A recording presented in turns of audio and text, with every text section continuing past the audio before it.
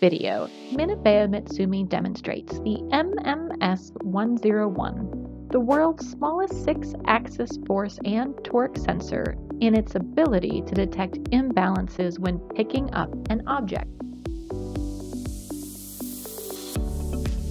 In this experiment, the MMS101 is used to monitor forces and moments from a toy robot arm while picking up a level at 2 different locations. Prior to the robot arm gripping the level, all forces and moments are at 0.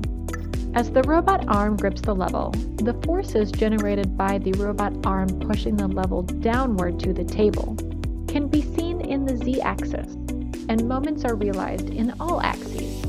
Once the robot arm lifts the level off the table, the sensor monitoring the balance level shows only the weight of the level and the z-axis. The sensor monitoring the imbalance level shows the same weight and the z-axis, and also the moment created by the imbalance in the y-axis.